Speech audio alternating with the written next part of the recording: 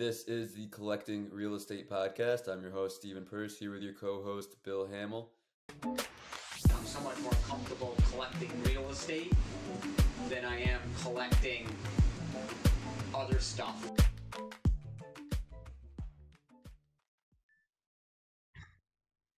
All right, Bill, what property are we talking about today? Today we're talking about an auction purchase on Central Avenue in Albany, New York. It was called Citadel Square. And you said this was another auction purchase? Yeah, this was an auction. It wasn't a county courthouse auction. It was more of a auction done by a local auctioneer. Private auctioneers sometimes are contacted by property sellers if they may have difficulty selling a property on the market, or whatever reasons they may want to do, a quick sale just to get something liquidated. So this was a property where it was on my thoroughfare from probably the restaurant that I worked at the time, located in Colony, and the portfolio that we started accumulating in the Pine Hills neighborhood of Albany. This property was in between those two locations. So it was a major thoroughfare that I normally traveled. And one day I see this really big auction sign, and it's probably put up, 2 weeks before the auction actually happened. So, I had planned to at least go to the auction just to see what would happen and be part of that excitement. Do you think, having just completed the auction process, you saw that sign and felt a little more comfortable trying to do another one? Probably. It caught my eye just because I had just educated myself of the value of buying auction properties. Not to say that every auction property is a good deal. You still have to analyze the deal just like every deal. But, the auction sign caught my eye, saying, oh, there might be some potential here. Auctions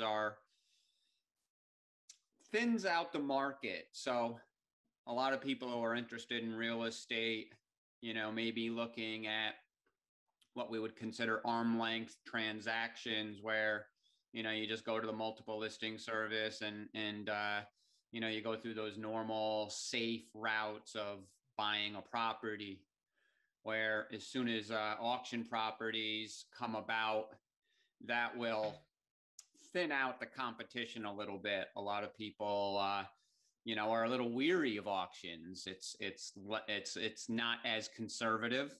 There's more risk involved. The terms of sale are going to be more stringent, where you're not going to have opportunities for thorough inspections, thorough due diligence. You have to come up with the money quickly. You got to close within a period of time. In this case, it was a 30-day close from whoever won at this auction. So when you're driving by and you saw this sign that caught your attention, what was the next step? Was there a phone number on there that you called? No, there probably was a phone number. I didn't think I was a player for this deal. So I just noted that the auction was happening on whatever day, whatever time. It's funny that was December 4th, which I do remember. It was probably 10 a.m., 11 a.m., something like that. But I had just planned on attending, and most likely, just being on the front lawn and seeing what would happen. Mm-hmm. What kind of property was this? Another single family, two family? This was a commercial property right on Central Avenue. It was an old church property. So it had the church, which had recently been converted into office. And then it had the rectory building, which was second floor apartments, and the first floor was a small office. And there was a third building, which was originally a two-car garage, which had been transformed into, at the time, it was kind of a half-ass, barbecue establishment that basically was running an illegal food business out of that building. So you showed up pretty much just window shop and see what happens. How did you end up winning this thing? Well, there wasn't a lot of interest, so that's the beauty of some auctions where, like I was saying, the competition is thinned out quite a bit because I think a lot of conventional people will be just not even interested in an auction. It's just something that doesn't fit their appetite. But for me at this point, I was very attracted to auctions because for the right auction, you can get a good deal. And there wasn't a lot of activity there. So, I'm standing around an auctioneer, probably 10, 12 other people, hanging around. We were able to do a quick tour of the property, 10, 20-minute walkthrough. And next thing you know, everyone circled around, listened to the terms of sale from the auctioneer, and, he started that auction. Were you hesitant to change into the commercial space? Yeah. Um, I didn't know, I wasn't planning on bidding on this property. So, I was buying residential rentals at the time. I think, the largest property we had bought was a 2-family. So, we're here at this auction. It was like a 1-acre lot on a corner, 3 big buildings, actually 2 big buildings, 1 smaller. And, this was nothing that I had even ever analyzed or even thought of purchasing up to this point. Did you go there with your partner Greg, or did you call him later and say, "Hey, I bought a new building. It's a commercial space"? That was exactly it. I called both my partners at the time because Mike had just gotten involved in property number 4, that 229 Broadway, where, he was a partner on that small single family, and then we bought him out shortly after. But on this particular transaction, I won that bid, and, I had a couple frantic phone calls to Greg and one to Mike saying, I just bought this property, and, it's a great deal, and hopefully, they would be interested because I now had limited time to get this thing closed. That's great. Full speed ahead. How did you prepare to manage a property that was in a different field than you'd had experience in the past? Well, it was vacant, so um, there really wasn't much to manage other than get in there, do some improvement, some value add, some construction work so we could get it leased up. So, the original challenge was just getting it closed, which we were able to do. And then I was, off to work. So this is now my focal point, where for the next 5 or 6 months, this is where I was spending my days doing rehab work, construction work, getting this improved. So a commercial real estate broker could lease it out. So it was outside of my element, to even be able to know the beginning of leasing, large amounts of square footage to an office style tenant. So we hired a local commercial leasing agent, and they put it on the commercial market, and you wait. How long did it take for it to get fully rented? I ended up renting, the front building to a small tenant on the first floor. And other than that, we didn't have any luck at all leasing it. So that commercial agent had some people walking through, not a whole lot. We had a 1-year contract with this gentleman, and, he brought some interest, but, very lukewarm. And we got the property improved, but we were never able to successfully rent that 6,000 square foot church. So were you not cash flowing on it? Not really. No, not at all. So we had a loan with a commercial bank. We had money invested in the deal. And at that point, we were just value add investing into the deal. And I would make those weekly calls to this commercial leasing agent, which I'm sure I turned into a major pain in the ass, because I would call him every Friday,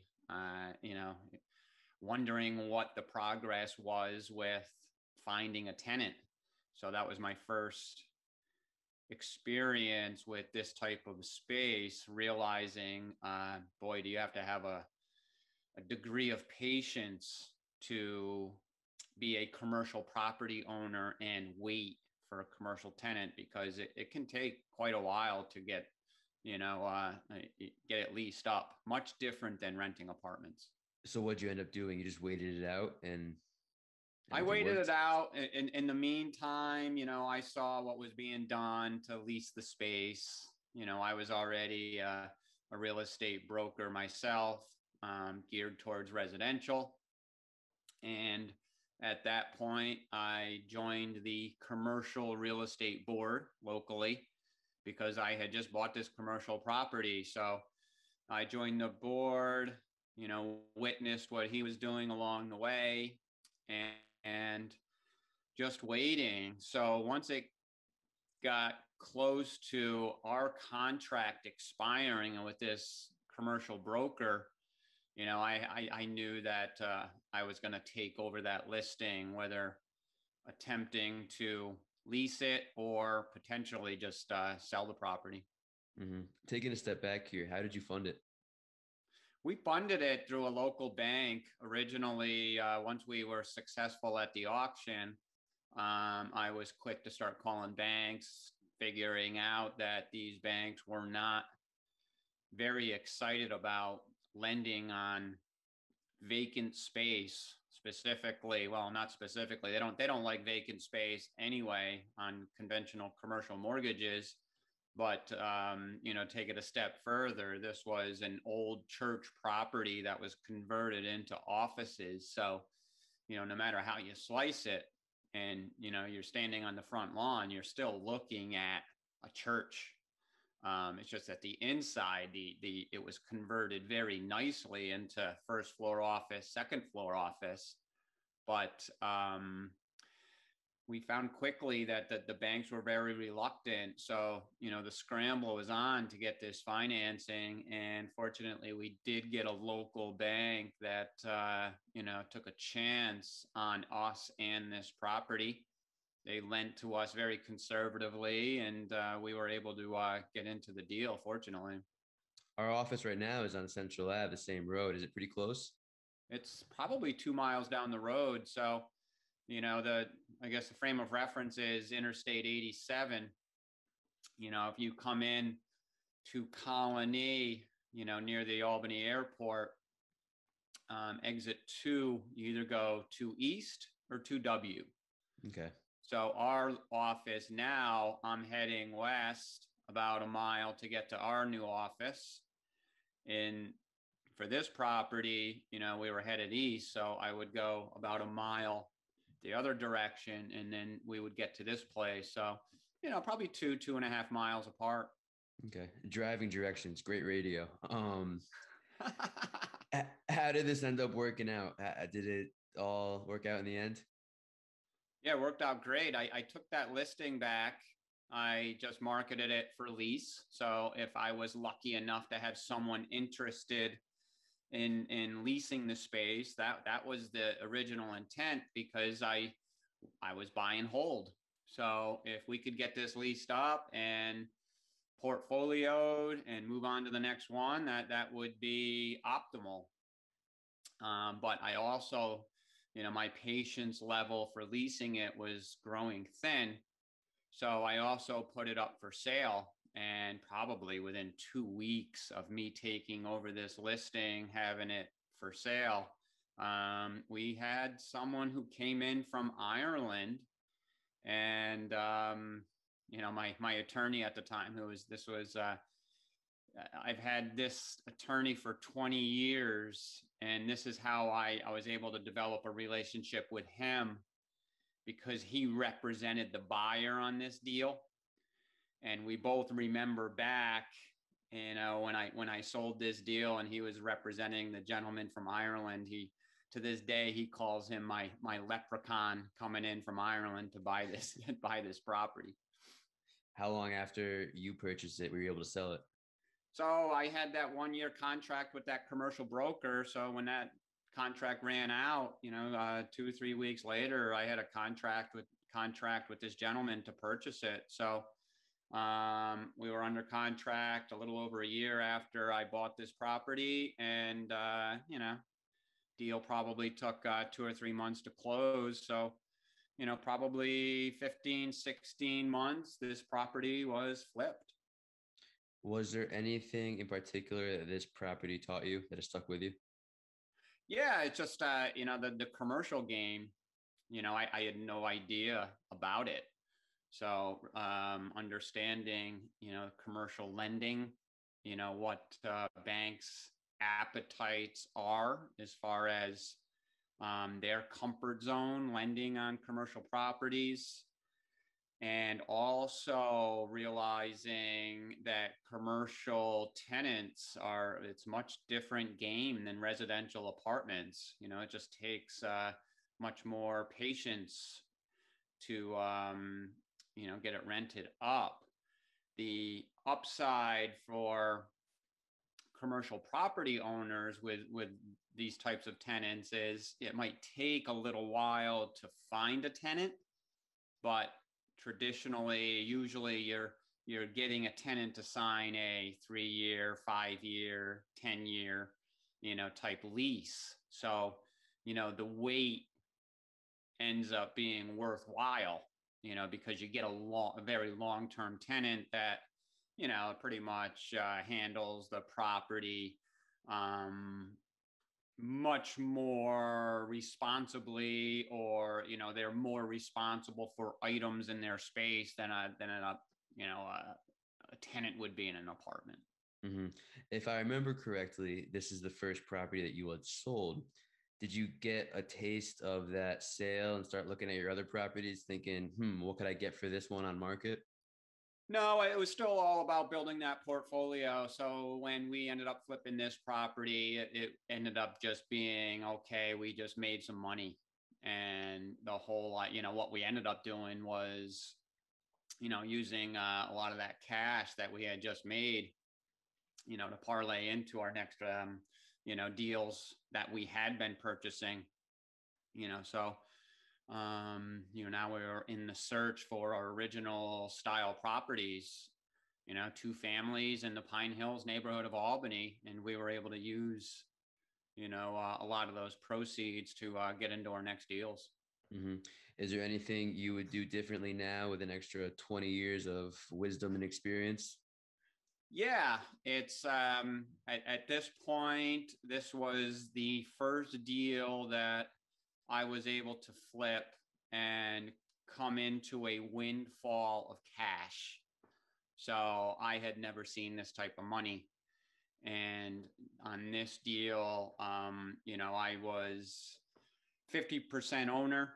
My other 2 partners, split a 50% share. So they were 25% apiece. And then when this was flipped, we basically doubled our money, and I was able to get half of that. So here I am with a 6-figure type paycheck. So my big regret at the time was running out and buying a luxury car. Looking back, I wouldn't do that. It's all about reinvesting the money into the next deals instead of running out and buying high ticket consumer items. Yeah, but at that age, it's nice to enjoy it sometimes as well. You better believe it. I was running around with cash. I bought that car. I bought a few other frivolous items. I felt like I had made it. That's a good story. It really was your leprechaun from Ireland. Sure was. Anything else you want to add? No, that was that's the highlights of that property. We moved on from there, and I continue to drive down Central Avenue pretty regularly. It's small area, and I sit there. Oh, one other thing I add to that the one nice lead that commercial broker did bring, and it's another learning experience on commercial property, was this property was right on a corner, and there was a traffic light at this corner, which I found was very appealing to, you know, companies that are looking to redevelop or have their businesses at a particular spot. Meaning, or for example, this commercial broker brought a big corner store gas station player to the table, which you'll be familiar with, was Stewart's, and they were interested in this property for their business to put a gas station in and a corner store. But the main reason they were interested in this property was it had the traffic light with a turn light. So anybody who came to this light, and if they had their operation there, you could easily just have easy access into this property. And that's a key component for commercial retail, that style business. So that was another learning curve of seeing what commercial property owners, specifically corner store, gas station type company, was really looking for. Yeah. Unfortunately, they wanted to get the property under contract and hold it, basically have rights to the property until they got all their approvals from municipality to do what they wanted to do. And, they weren't willing to put up a lot of hard money to do it.